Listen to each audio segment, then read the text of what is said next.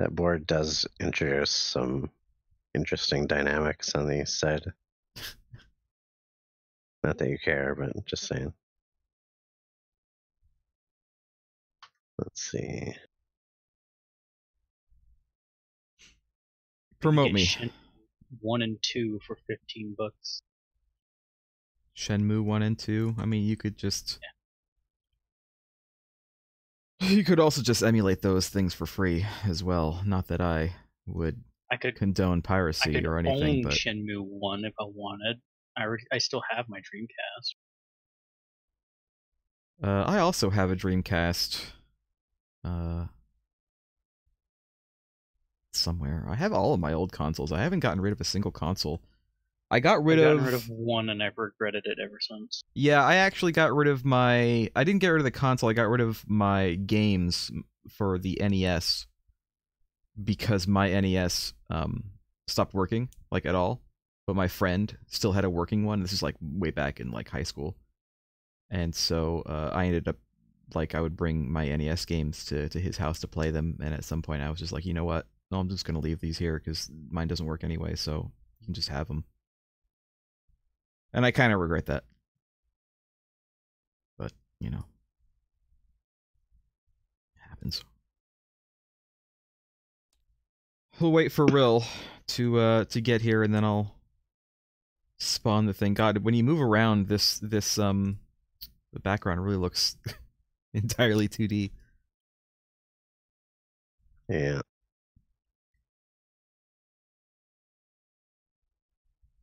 The Mages Guild library. Should use this background for the game that we're playing.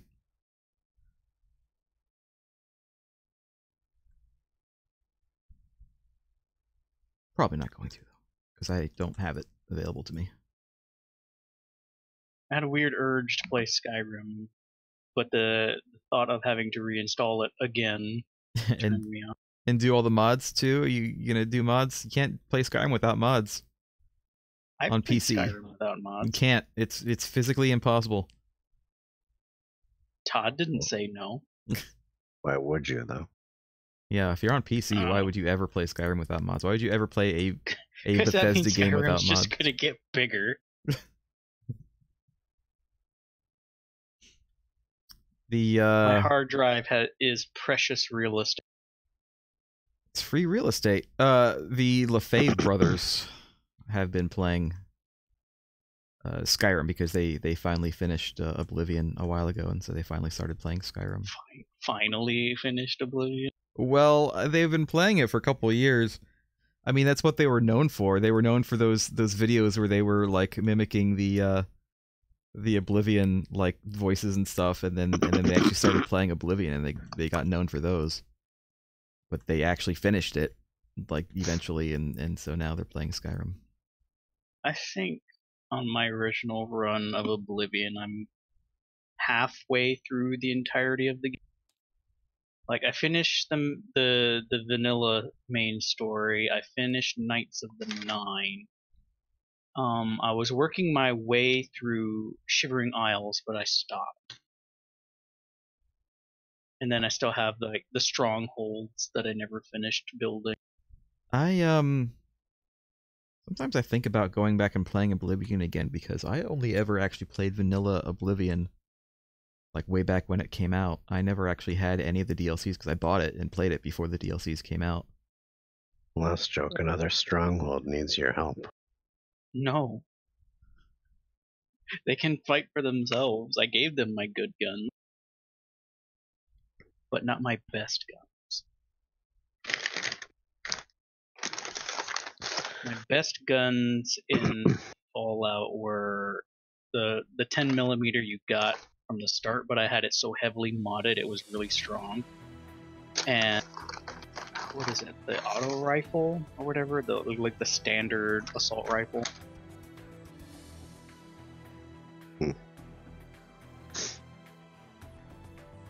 Speaking of mods, Kevin does this thing where he destroys a game with mods and then plays it. Lately, he's played San Andreas And one of the things he did was replace all the car sounds with sounds he made himself with his voice. It's kind of funny.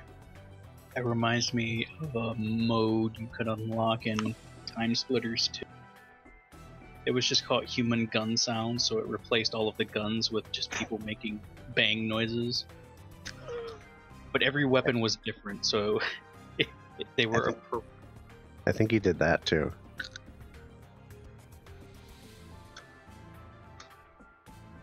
Also, all the characters are SpongeBob characters. When is Kevin gonna have me on as a guest host? I don't know, ask him. I don't even watch any of his videos. You link them and I never watch them. I'm sure you've watched at least one. I might have seen like one or two at some point.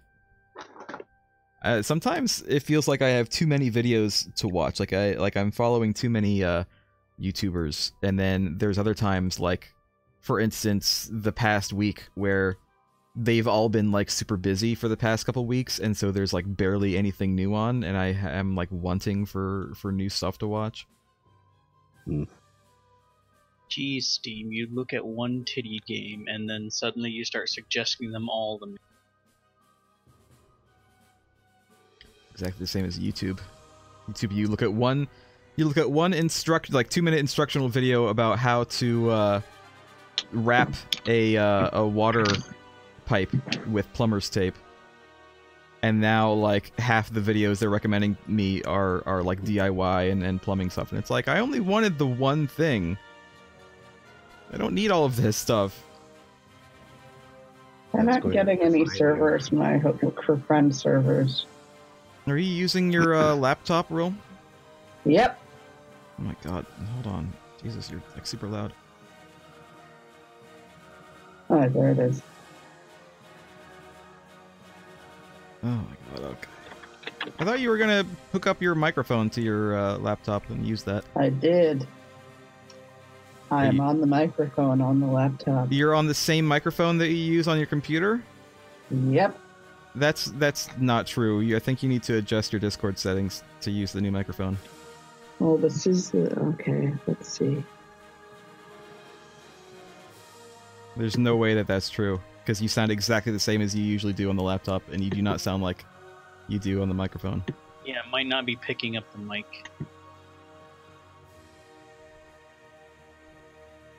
Alright, there. Oh, that's fucking ridiculously better. Okay.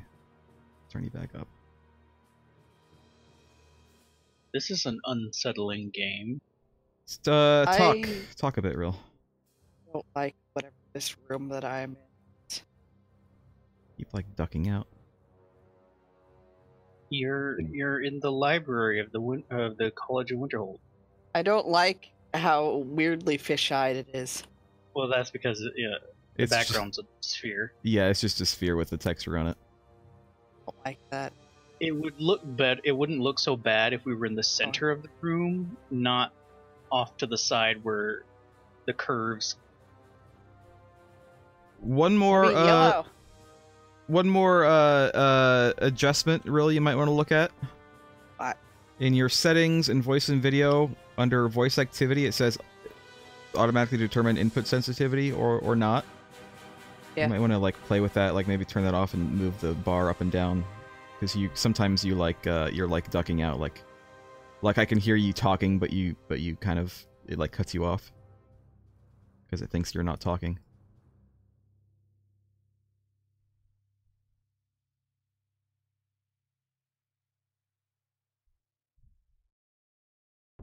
So YouTube suggested a game to me called Granny. Uh-huh.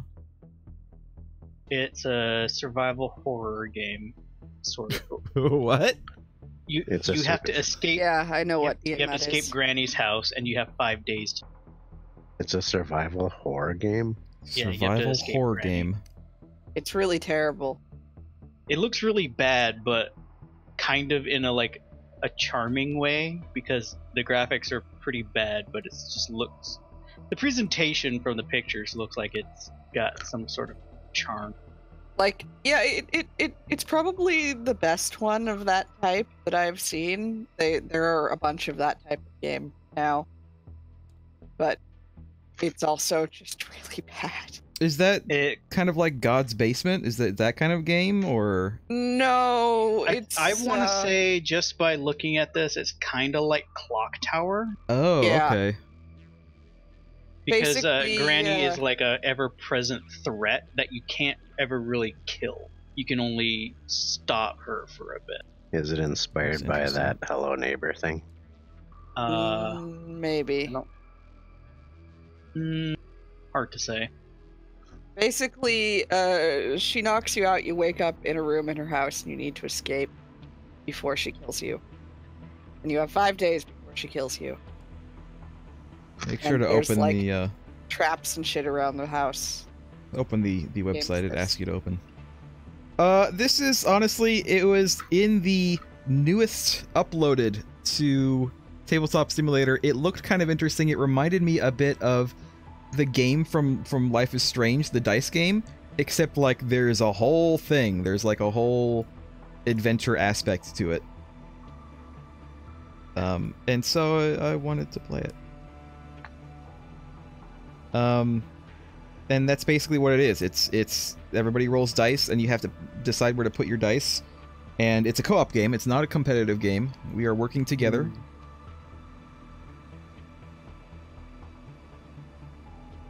Or am I? Am I not on? I'm not on here anymore. Bad. You have to pick a color. Yeah. I have adjusted the board a little bit for easier playing. Why can I'm shocked by all these color choices. Why? I mean, I would have been yellow, but there is no yellow, and I can't be purple. 'Cause you're purple. These are actually literally just the colors that the game came with. I did not adjust the colors at all. I adjusted where the player placements were because it had like all of the colors, and we didn't need all of the colors. We only need 4 colors. So. Really, are you saying you're yellow? Would have been yellow. You're yellow. I actually. Yellow. I forgot to actually set this up, so let me set this up a bit. I can't remember how to set up. There's like a particular way to set up the cards, kind of like The Expanse. Basically, it just makes sure that the These Master of aren't in Shadows English. card. Yeah, it's not. I mentioned that in chat earlier. Set up us the bomb. It's not a German game, I don't think, but for some reason this is the German version of the game. There is not an American version of the game a lot of on games TTS. that I know are like mostly I've seen them in English, but on TTS they've been set up by people from, so that just happens. Yeah. So do you have translation? For Yeah, any I'll edition? if you are patient, Rill, I will get to it. I am literally still setting this up, so give me a few minutes. Oh, Because there's like something in particular I need to do with the cards. Board games are kind of huge in Germany. Okay, so Ace is I kinda huge in shuffle Germany. this. How did you know? base is kind of huge. And then count out True. stacks. Huh. And then it wants me to put this card in the second stack. That's fine. Shuffle it. And then shove it in here. And then shove this in here. Okay, that's all it wants me to do. And then, because we're playing this for the first time, we don't pick any of these cards. These are like the cards who we are. These basically just give you special... Didn't mean to shuffle them. Special powers. Let me grab out the ones that we want to use. We want to use this one. We want to use this one. We want to use this one. We want to use this one. And that's it. So you can pick which one you want to be. Basically, it's fighter. This is the fighter. This is warrior. This is adventurer. Oops. And this is healer. What's the difference between fighter and warrior? So, the warrior is basically just the special things, and you'll understand this once we get playing. The warrior is able to use more than one value of dice. You'll understand what that means when we start playing. The fighter can defeat an enemy with a total of 4 instead of 6. And again, you'll understand what that means when we actually start playing. The healer can heal. There is HP in this game, so someone will want to heal. I'll be a heal slave. You can just keep that or keep it in your hand or something. Keep it somewhere handy. The term is heal slot. Oh, I'm a heal slave. Let me options, hands. Disable hiding. There we go. Doesn't matter. I only heal my dom. So this is not a text heavy game. Basically, the only text that you have to worry about is on these cards. But we'll get to that in a minute. So the object of the game is to get these power stones. We need to win because we are playing Book of Magic. Das Buch der Magie. We need 5 to win the game because this has 5 little things on it. There are other like versions. Like here's one that requires. But will I be able 7, to snap my 7, fingers 0. and half the population? The crown of kings. Yeah, there's others on the backs too if you flip them over. But this is the one that they suggest you The do. sword of the something. This is the one they suggest to do if you're playing for the first time. Kind of a more simplified rule set. Hellion? These selections are thematically incorrect, though. Why? Merg should be Meister der Schatten.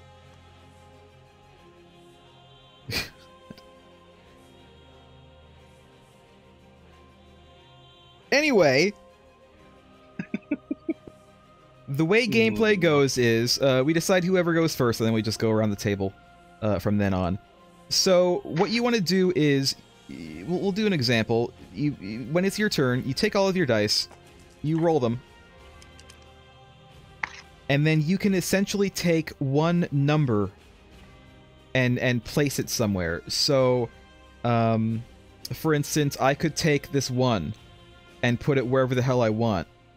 You know, there's obvious places for this 1 to go. There's like these 3 over here. There's this thing right here. But then once I use that, I cannot use any of these other dice. I have to re-roll them, and then basically repeat that. I don't have to use 1 again, but again, I have to choose only 1 number from these to use. Now, if you have dice, if you have like more than 1 of a number, like say I have here 2 4s, I can use both of these 4s, but they have to essentially like this is all you can do. You can only use these 2 4s. So I could place these 4s, you know, I can place a 4 over here, I can place a 4 over here, etc., etc. Does that make sense? And If you have multiples, you can place all of them. Yes.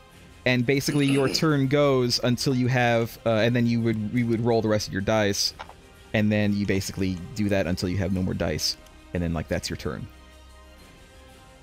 And because this is a cooperative game, there are things here that we would want to work together to do. Like, for instance, this blue area, you could, because you can only really place 1 dice here. Rule is AFK during the rules, as usual.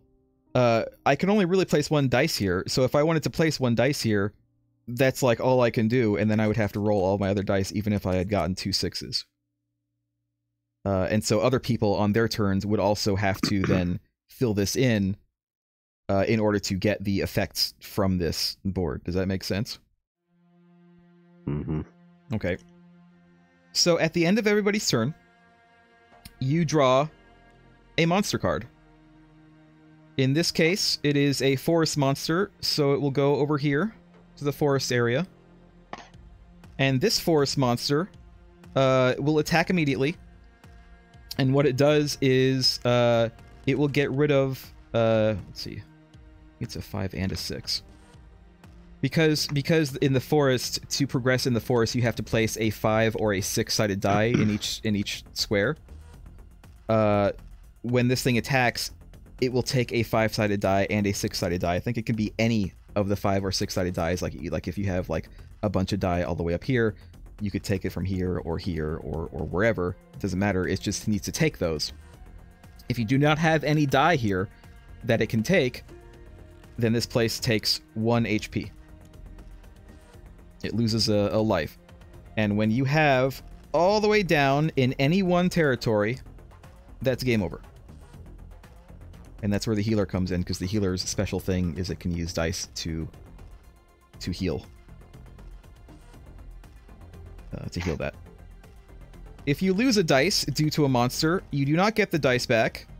The dice goes in the middle, and you cannot use it until people put enough dice over here to equal at least 10. We're in this little thing right here. And then when that happens, then everybody gets their dice back from the middle. Also, if you finish a what they call a task, like if we were to go ahead and fill up all of these or whatever and take whatever boon that we get, we would all get our dice back as well. And that's basically how to play the game. And finishing a task is generally how you get a power gem. For instance, getting enough dice on this little path here up to this boundary tile gets you a power gem, and then everybody gets their dice back, but then this thing goes over here, and now you have to do it again and get an extra dice, and then you get another power gem, etc, etc, etc. And we need to get 5 of those. Another way is to you have to put 4 2s, 4 3s, 4 4s over here, and then this will get rid of the barriers, and then we get a power gem, etc, etc. But every single time someone's turn is over, there is a new monster that is drawn. You can kill the monster if you put at least 6 worth of dice on it. So like I could put 2, and then or Lost Joe can put 2, and then I could put 4, and that would be enough to kill that monster. Is it always 6? Yes, it's always 6 unless you're the fighter, and then it's 4, because that's your special ability. I hit things. And keep in mind that monsters, I believe, they only attack once by themselves. However, you can see that there is a number on this monster. This number is 2. This means this monster is rank 2. If someone pulls this monster, and there are, say, a bunch of rank 1 monsters still out that haven't been killed, all of those monsters also will attack. So basically, any monsters that are under the rank of the monster that is pulled will also attack on that same turn. So it's a good idea to kind of, you know, make sure you don't let them build up. You kind of want to kill the monsters. The blue area is the only one that doesn't give power gems, but it gives buffs. And the buffs are listed here, essentially. If you fill this up with at least 4 dice, then everybody who participated in this will get an extra dice from here to use. I can't remember for how long, but basically it's just that you get an extra dice. If you fill up with 5 before you spend it all, you get those dice, and you get to kill any one monster. And if you fill up with all 6, and it doesn't have to be 1, 2, 3, 4, 5, 6. It can be, I mean, for like the 4s or 5s, it could be like 1, 2, 3, 5, or 1, 2, 3, 6 to get the dice. It doesn't have to be in order. If you fill up with 6, you get to completely heal a territory and kill a monster and get the dice.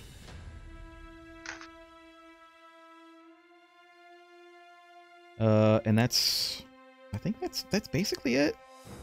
There's like a special monster that does special things. That's the one that I had to do weird things to put into the the deck. But that's generally it. Does this seem like an interesting game? Yeah. Simple enough.